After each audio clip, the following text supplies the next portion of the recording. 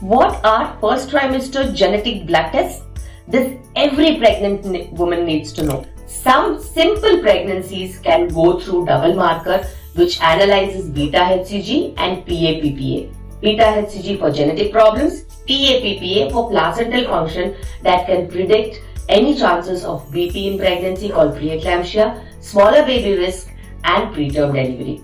Now this is one set. There is another set for all high risk people and for all high risk pregnancies above 30 years, multiple factors, PCOD, obesity and so many other high risk factors associated with pregnancy. I always prefer a quadruple marker that has got beta-HCG for genetic problems, that is trisomy 13, 18 and 21.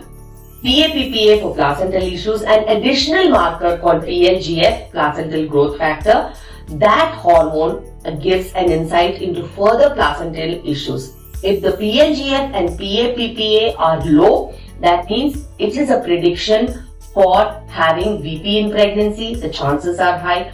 These are treatable and manageable.